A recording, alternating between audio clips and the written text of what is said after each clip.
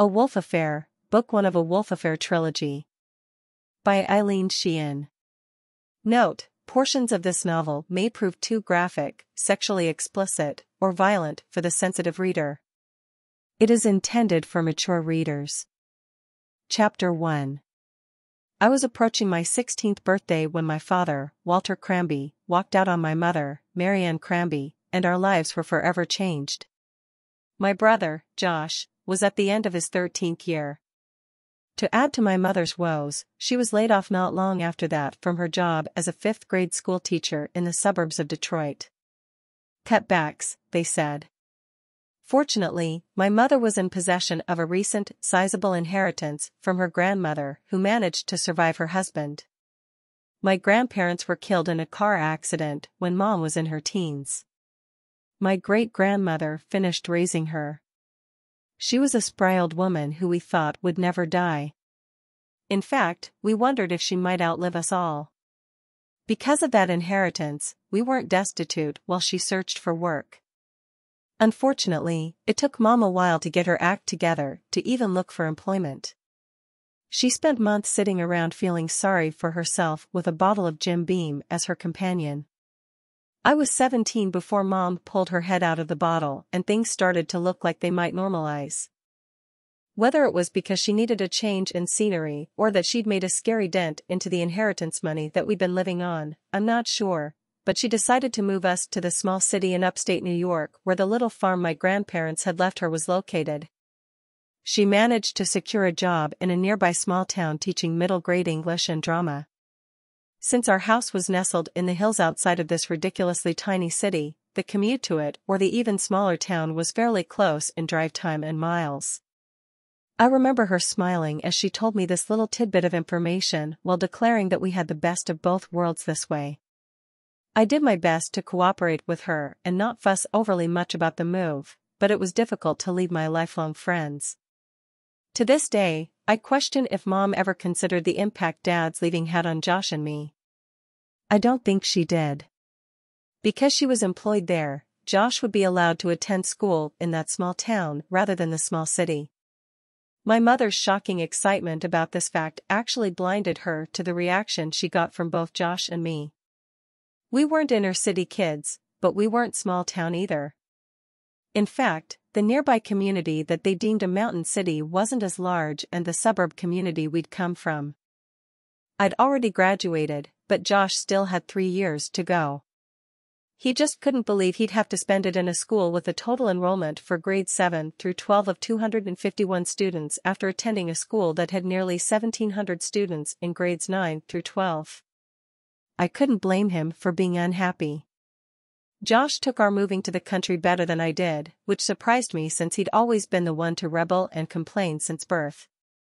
Since I was only 17 when I graduated, I promised my mother I'd stay home with her for a year before I went off to college, if that's what I decided to do. I'd had my fill of school and was still debating about it. Because of that promise, I had no choice but to make the move with them. If the truth be known, I didn't feel equipped to go out on my own quite yet, anyway. I just wished she could have waited to make this move for one more year. We moved into grandmother's old estate house just one day after school let out for the summer. We'd tripped over boxes being packed for a few months while Mom decided what to pack up and move, what to sell, and what to give away to charity. We ended up living out of suitcases for the last 2 weeks of school and slept on air mattresses since our household belongings headed east before us. Mom wanted everything waiting for us when we arrived. It was, but it wasn't unpacked. That took another week. I was surprised at how much didn't make it to the old farmhouse until I got to see inside of it and realized that it was already completely furnished with my grandmother's belongings. Needless to say, Mom did more sorting, storing, selling, and donating for the better part of the summer until we eventually fit the house, or should I say the house eventually fit us? I hated the fact that we'd moved from the hustle, bustle, and convenience of urban living to a mountaintop set between a tiny city and a tiny town, but I loved the house and the grounds. It was huge and had an air of grandeur. I'd expected an old farmhouse, which is what Mom called it. Instead, I set my eyes on an enormous white brick, two-story estate house that was surrounded by bright red outbuildings and a red and white stable with neat wooden fenced pasture strategically placed on 125 acres of land that was surrounded by forest belonging to the state. Even with the lack of grooming that occurred while the house sat empty, it looked majestic. My bedroom was actually a suite that offered a sitting room along with an ensuite bathroom. Large French doors opened onto my own private balcony. The balcony was small, but it was all mine, with the only access to it being through those French doors. It was a far cry from the 9 by 14-foot bedroom I occupied in a 3-bedroom, 1-bath ranch on the 150 by 100-foot lot we'd left behind. There was even a swimming pool, although sorely neglected. Mom didn't think she'd be able to resurrect it that summer, but she promised to have it up and running for the following year. Since it was cooler in the mountains of New York than in the suburbs of Chicago, I didn't mind. I wasn't much for cold and wet. Once I'd unpacked my things and done what I could to help Mom, I found myself searching for something to do to occupy my time. It was decided that we'd all relax and acclimate to our new surroundings over the summer. Mom was insistent that I didn't need to look for work during the year we'd agreed that I take off. We had plenty of money, and she'd also be adding to it with her job. She expressed her appreciation for the way I stepped up to the challenge and cared for things, while she drank herself silly and insisted I take the year to rest and enjoy life for a bit before I worried about what I'd do from there. The television cable company didn't run that far out into the country, and we'd yet to get a satellite installed. This meant that the only television we had to watch was what we were able to pull in with an antenna, and there was absolutely no internet to connect our computers to. Mom purchased a mobile hotspot to hold us over, but she monitored the minutes like a hawk watching its prey. Her only response to our complaints was to tell us that it was good for us to go without for a while. We lived in a beautiful countryside, and we should be out enjoying nature instead of being on Snapchat or Instagram. We'd been there for 2 weeks when 3 horses were delivered. For the first time since I'd learned of the move, I was genuinely happy. I'd been taking weekly riding lessons since I was 10, and they were one of the things I missed the most. Of course, taking a lesson once a week and having the horse on your property to care for on a daily basis were entirely different experiences, but I was undeterred by the responsibility that was given to me. In fact, I was excited. I took a few days to settle the horses in. It turned out that they belonged to the estate, but were being boarded while the estate was empty. They'd basically come home. Therefore, it took minimal effort for them to settle back in. By day number 3, I was exploring the hills on horseback. I felt happy and free. Chapter 2. It turned out that the forest bordering our land was an animal reserve. Therefore, hunting wasn't allowed, which made me feel mighty safe on horseback. They did, however, allow fishing in the large river that was located on the south end of the 1,800 acres. I discovered hiking trails that were suitable for my horse and me to explore. There were even occasional markings to indicate what part of the reserve we were in. It was because of these markings, and my fear of getting lost being eliminated by those markings, that I ventured to the opposite side of the forest. There was a large farm in a high valley on the northeast edge of the state land. It looked to be in good repair, but, whenever I rode that way, I saw no signs of life. Of course, I didn't go onto the property. I stayed on the edge of the tree line and looked down at it. The house was a typical 2-story farmhouse. I'm not an expert on architecture, but I did take enough classes in school to deduce that the house was probably built around the turn of the century. It was what I'd expected our house to be like. There were several weathered outbuildings and a weathered barn that looked like it housed cows at one time. Although not in as pristine a condition as our place was, it still looked well kept. Just not lived in. With summer in full swing, the days were getting longer and longer. This meant that I was out riding later and later. It wasn't until the walls of my stomach were rubbing together with such force that I stopped to check the time and realized that I'd been out all day. I'd missed lunch and supper. I was on the edge of the tree line looking down at the empty farm when I had the presence of mind to check the position of the sun.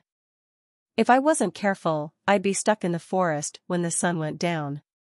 My gelding's name was Roger. It wasn't a name that I would have given him, but it was the name that he came with and that he responded to, so I didn't change it. Roger was jet black with a white star on his forehead. He stood 16.5 hands high with powerful, well-defined flanks. Had he been human, he would have easily been taken for a bodybuilder. I rode Roger as much as I could, but, since horses weren't Josh's thing and Mom was too busy settling us in and preparing for her new job, I was expected to exercise the other 2 horses as well. Daisy was a sweet-tempered, 15-hand apple gray, and Peter was a smooth-gaited chestnut gelding who matched Daisy perfectly in height and build. Only Roger stood out, not just because of his size and coloring, but because of his badass attitude. Almost anyone could ride Daisy or Peter. Only the brave and experienced dared climb on Roger's back. Since life had slowed down to less than boring, the little bit of challenge Roger offered just made him all the more appealing to me. Since I was starving and had lost track of time, I decided to take a more direct route back home. It would mean that we'd have to go off the trails. This was something we'd never done before. I wasn't sure about the terrain or if there were markers off the trails, but I knew it would cut our journey home in half. Not knowing what to expect by cutting through the forest, Roger wasn't the ideal horse to be on, but there was nothing I could do. I'd rather ride a skittish horse over unfamiliar terrain than be stuck riding him through the woods after dark. Trail or no trail, that was a recipe for disaster. We'd been picking our way through the maze of trees for about 10 minutes when I caught sight of something dark moving in sync with us to our left. Almost simultaneously, Roger danced around while tossing his head as if to escape the bit. Grateful that I was riding Western and not English, I clung to the saddle horn to keep from losing my balance as I looked down at the compost floor that consisted of soggy, dead leaves and fallen branches. It took focus and determination to bring Roger around to a calmer, steadier state of mind. When I felt confident that he was finally under control, I looked around to see just what it was that was stalking us, but it was gone. I felt nervous and vulnerable. I wanted to get out of there in case it came back or something new showed up, so I urged Roger forward at a slightly quicker pace than we'd been keeping. The sun set over the mountain ridge about 5 minutes before we reached my home. I made sure that Roger was brushed down and the tack was properly put away before I headed into the house to tend to my own body's needs. I found my mother pacing the hedge-enclosed patio. She'd called the Mastersons, a newlywed couple who lived about 1/2 mile down the road in a small cottage, to ask if they'd seen me. Hearing how distraught she was, they decided to keep her company while she worried and waited for me to come home. I couldn't remember when I'd heard so much fear in my mother's voice. Mary Jane Cranby. You've been gone all day. On Roger, no less. He's too unpredictable to be on for that long.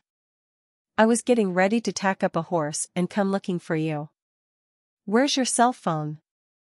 Since the calls and texts from my so-called friends back home had dwindled to the point of almost never and our plan had limited Wi-Fi, which made it difficult to connect via social media, I'd stopped bothering with the telephone and left it on my nightstand most of the time. I explained this to her with as much courtesy as I could muster, considering I felt like I'd been ambushed as soon as I'd put one foot on the patio's flagstone. There was also the fact that she'd used my full name. She knew better than anyone how much I hated my name. I introduced myself to the world as Missy, the nickname given to me by Josh when he was only 3 years old. It was a silly name, but it beat Mary Jane, hands down. As tempers died down and moods lightened, I was excused to go to the kitchen and dive into the baked chicken and mashed potato meal she'd kept warm for me. It was the perfect meal to finish the day I'd had. It was filling to satisfy my hunger and comforting to ease my nerves after the stressful ride home and the greeting that followed. I was tired from a day on horseback and I still had to go to the barn to do the night feeding, but I couldn't resist the light laughter that floated in through the open windows, so I went back out to join Mom and the Mastersons for a little while. You know, Missy Lila Masterson's eyes sparkled knowingly as she addressed me correctly and said in a soft tone, it was more than just the fact that you were riding an unpredictable horse. I've seen you ride and have no doubt that you can handle anything you put a saddle on. It's just that there are predators in the forest. Like what? I asked as I remembered the dark figure that was stalking me. Like wolves for one, Lila said. And bears, her husband, Bruce, added. Seriously? I said with knitted brow. I haven't seen anything but deer, rabbits and a few ducks. That wasn't exactly a lie since I'd only seen the dark figure in my peripheral vision and hadn't gotten a good enough look at it to see what it was. For all I knew, my eyes could have been playing tricks on me, and it was nothing more than a young tree. Count yourself lucky, Bruce said. I love to ride the trails, I mused with disappointment. No one's telling you not to, dear, Mom said gently. We're just asking you to pay attention to the time and be out of there before dusk. That's when the mood of the place changes, Lila said with a shudder. I had to admit that she was right about that. I could feel a type of eeriness permeating the woods the later it got. I was grateful that, by the time the sun set, I could see the open field and our barn. Saying that I had the creeps was an understatement. Rather than admit this to them, I nodded and agreed to be more careful, as well as to remember to carry my cell phone with me. As I headed to the barn to bed the horses down for the night, I took a moment to enjoy the brightness of the evening sky. The moon was almost full. In a few more days, it would be. I stopped and stared at it while I remembered my younger years when my father and I would sit in the back lawn and admire the moon as it mingled with the stars. He took a sketch pad outside with him at one point and drew the face he saw in the moon. We framed it and I still had it hanging in my room. The sound of Daisy neighing brought me back to the matter at hand and I scurried off. The sooner the horses were tended to, the sooner I could soak in a hot tub. Since the calls and texts from my so-called friends back home had dwindled to the point of almost never and our plan had limited Wi-Fi, which made it difficult to connect via social media, I'd stopped bothering with the telephone and left it on my nightstand most of the time. I explained this to her with as much courtesy as I could muster, considering I felt like I'd been ambushed as soon as I'd put one foot on the patio's flagstone. There was also the fact that she'd used my full name. She knew better than anyone how much I hated my name. I introduced myself to the world as Missy, the nickname given to me by Josh when he was only 3 years old. It was a silly name, but it beat Mary Jane, hands down. As tempers died down and moods lightened, I was excused to go to the kitchen and dive into the baked chicken and mashed potato meal she'd kept warm for me. It was the perfect meal to finish the day I'd had. It was filling to satisfy my hunger and comforting to ease my nerves after the stressful ride home and the greeting that followed. Chapter 3. My sleep that night was riddled with unsettling dreams. I'd wake up from one and, when I finally managed to get back to sleep, dive into another. The dreams were both different and the same. They were different in the respect that I was in various locations. The sameness was in the fact that, no matter where I was or what I was doing, I ended up in the company of a very large wolf. In the first dream, I was riding Roger through the woods at dusk when a large black wolf with dark beady eyes came at me from out of nowhere. Roger reared up and I fell, hitting my head on a rock. I remember the pounding of my heart as if it had really happened when the wolf began to lick the blood from my wounded head. Something tall came up and the wolf craned its neck to look up at it. I have no idea who or what it was, because that's when I woke up. In the next dream that I recall, I was walking through my old neighborhood in the Chicago suburbs with my 2 best friends, Cricket and Debbie. It was night and the moon was full. We stopped to search for the man in the moon when a wolf leapt at us from seemingly nowhere and knocked Cricket down. Debbie screamed her lungs out and ran away as fast as her long, slender legs would carry her, but not me. I stood, frozen, while I watched in horror as the wolf disemboweled my friend. It wasn't until the wolf turned toward me with snarling teeth that dripped of blood, guts, and saliva that I saw its beady black eyes that I realized that it was the same wolf as in my first dream. I tried to scream for help as it slowly approached me. It got so close that I could smell the animal body odor it emitted, but, as hard as I tried, my vocal cords were mute. Then, a white, blue-eyed wolf appeared, and the wolves fought each other. I managed to get my feet to move and I ran for my life. I woke up sweaty and sore, as if I really had been running for my life. I trembled from head to toe as I got up and went into the bathroom for a drink of water. I looked out at the brilliant moon, remembered Cricket's disemboweled corpse in the moonlight of my dream, and shuddered. Thinking I needed something better than water to settle me down, I went to the kitchen and warmed a cup of milk in the microwave. Hoping that the tryptophan that the warm milk offered would help me sleep like a baby, I headed back to bed. I fell asleep quickly, only to have yet another dream about wolves. This time I was on the patio of my new home. I was stretched out on a lounge chair, enjoying my favorite snack of honey and goat cheese on a club cracker while looking at the moon and remembering sitting in the backyard with my father in my younger years with a telescope, when the white, blue-eyed wolf sauntered up next to me.